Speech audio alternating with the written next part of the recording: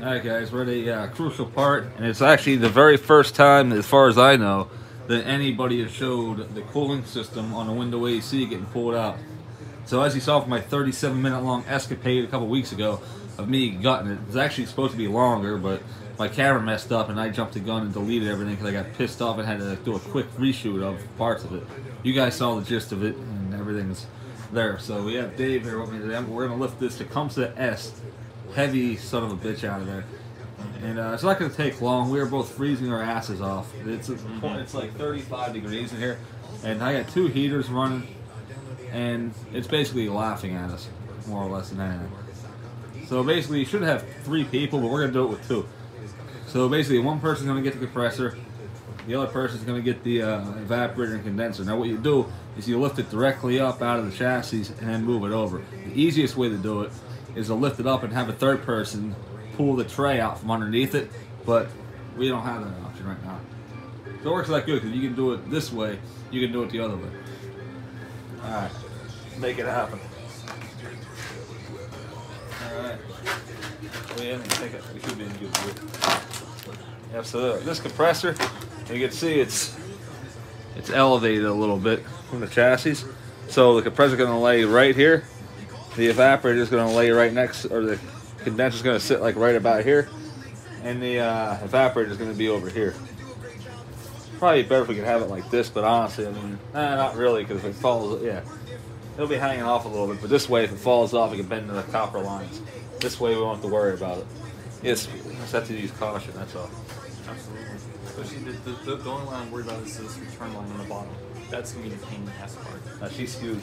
It is. And it's just a pain in the ass the way they put that there. And then on any other compressor you're gonna pull, you shouldn't have that issue. No. They're gonna put it like this. It looks like this is gonna sit lower. So it should. So actually, yeah, they'll actually have to sit. I mean, if we compress the line a little bit, it's gonna be fine. But you can actually probably find a smaller piece of wood because this is gonna interfere with you. Look, that's the only way it's yeah. All right, hang on. Not a big deal. Alright, I'm gonna go ship the compressor with the wrench so we can get Let me get the bolt out. Unless you got the bolt out already. Oh yeah. The bolt is out. Oh, she's ready to come out. Oh, okay. Well, I'll just. Yeah, I got all the pieces sitting off to the side too. Alright. I wasn't messing around. She's oh, there we go. Hopefully this will be good. That'll work. Alright, hang on. It's gonna get loud here for a second.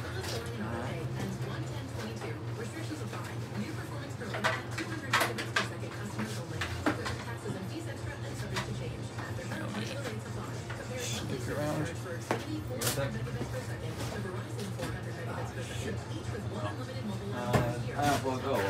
I'll already set it later.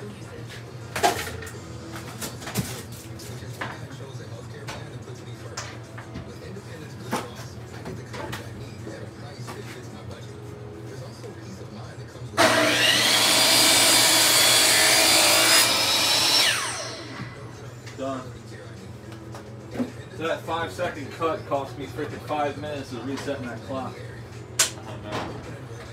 Where do you have your extension cord going to? The one right here. Oh, the refrigerator. Oh, okay. Alright. So, this compressor is going to rest on this piece of wood right here. Do you want me to get the condenser evaporator in? Yeah, that's fine. It don't really matter to me. That kind of 1, 2, and oh, okay, she's stuck. Did I lie to you? Yeah, I lied to you. Oh. I could have sworn I had that done already. Alright, well, now you're going to see that too. Yeah, the S series is held on from underneath. And just, I think it's the only air conditioner compressor mounting like that, where it actually bolts from the bottom. You know, back in the day, I remember when I was a kid, I was always on eBay looking at the old ads, and I always saw that one about the unit mount compressor. Now I get it. And that's why it's just one bolt that just sucks up from the bottom. Yeah. It's a rubber bushing in there, and Good thing is kind of like an instrument. Actually, good thing is the Tecumseh S series is actually a relatively it's good.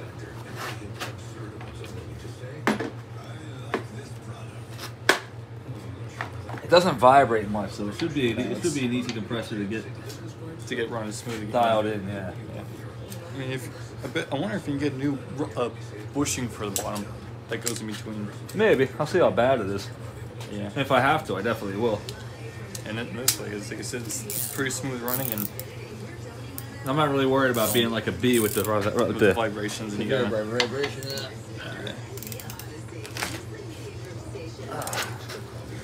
This is gonna be a pain, ain't it? Oh, there you go. It's going. Got it. Good. Keep going.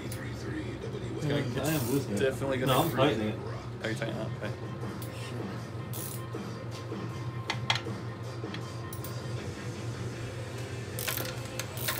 There we go. Good deal. That was actually way easier than I thought it was gonna be. Oh, wonder what the torque specs on that. Oh, that's cool. Look at this. That is awesome. Yeah, that one in Levittown, not gonna be this easy. No, I think. Where did the what? Oh. Okay, it's on there. Oh, look at that thread. That's why it was so easy. It's a real coarse thread. An Acme thread is what that is. It was the same thing with the pancake in my weather wheel my bedroom's held on with, but from the top. Yeah. Yeah, that one in Levittown's gonna be gone. I'm gonna have to have all this shit fabricated. Either that or find a different way to mount it, if I can even manage to get it. Anyway, hopefully you can. We're able to leave. I left the note. Yep. Okay. Anything? Oh, speaking of that, anything from that one you're eyeing up? Not yet. In March is when I got it. That's when I told the guy I would message him again. Was that when he said two? That's what he said, two contact. Eh? Kind of implied. He didn't seem real enthusiastic about the whole idea. So like, hopefully, he said he's got to talk to his landlady, the one down in King of Prussia. So we'll see how. We'll that get goes. it. Have faith. Hopefully. All right. Oh my God. Oh, there we go. Jesus. Yeah. Well, I think I had the easiest job. Yeah, I'd say so. You had the hard There's a square cutout. No shit. Oh, dude, I can see fucking mamas. All right. I So think that's dope. obviously you don't want to let it wobble too much. Oh yeah, the base. I'll have to show the base of it. The base of it's a square too. That is really neat. I mean, the whole engineering is just cool stuff, man. That is pretty awesome. Man. So only really, of course, for the condensers where it's rough. The rest of it seems pretty solid. Yeah, It's a shame we're both not metal workers. yeah, we're also say fabricators. Yeah, Because I'm a fabricator. with a brake and a few sheet metal working tools, you can make your own air conditioner if you want to. Oh, absolutely. Because all these are stamped pieces of sheet metal. I mean, I'd really love to make another base pan because that one in Levittown, if I get it, it's gonna need it. It's done. Absolutely. The bliss ain't even attached no more. It's probably just resting on the.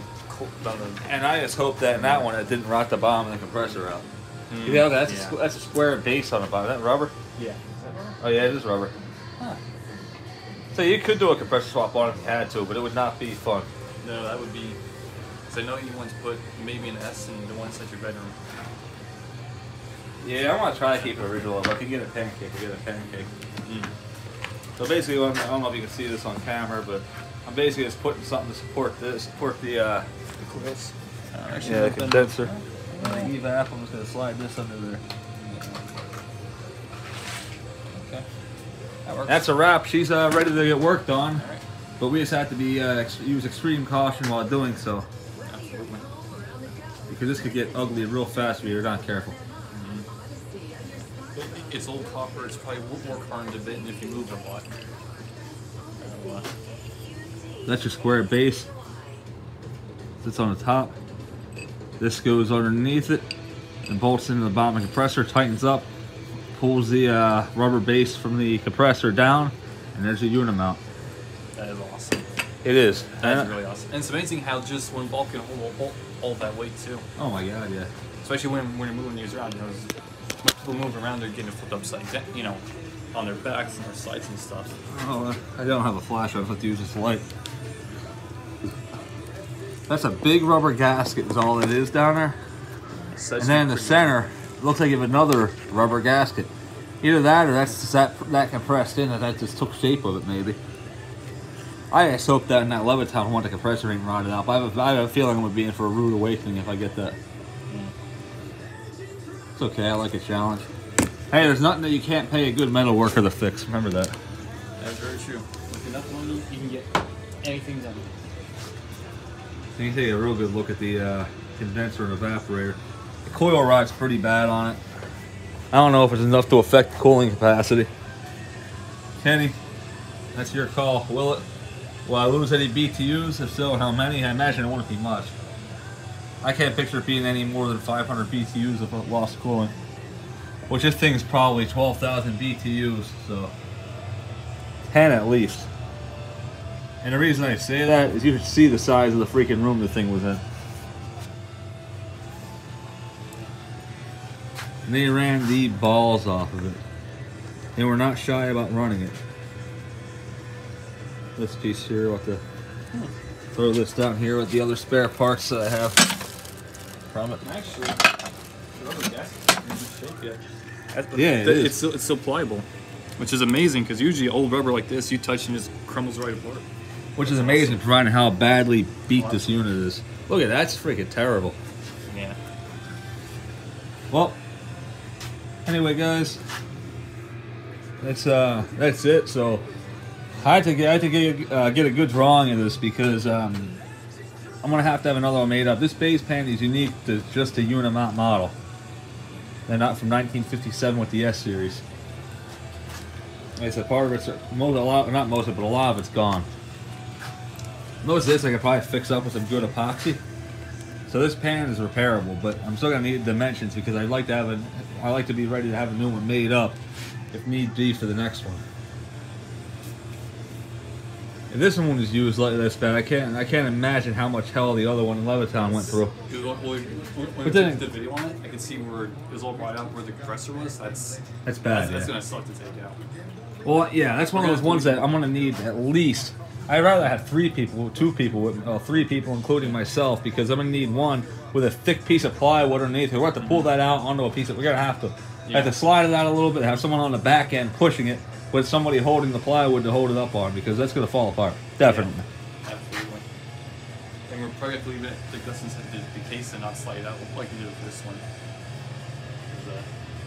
As soon as we pull out the cases, it's gonna fall. This thing is completely gutted now, so now the only thing we're going to do is clean it up and start putting them back together. It's not going to be for a while. It's really freaking cold. I was going to say, as soon as it's not like... As soon as it's not in the freaking teens outside, we'll be ready to rock and roll. Anyway, guys, thank you for watching, and I hope you enjoyed the first live compressor pool. Peace out, and do let us know what you think.